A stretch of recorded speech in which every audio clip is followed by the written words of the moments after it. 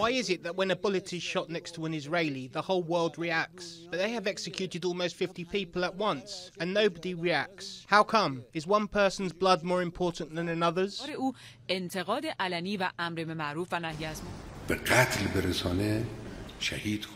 The killing of such a person and the martyrdom of such a person, it really is a crime. It is a huge crime. And it is wrong because of the blood will trouble them, without a doubt. There is no doubt about it. Those who make the policies, who execute them, and the decision makers of the Saudi government should not have any doubt that this blood will trouble them. It will haunt them.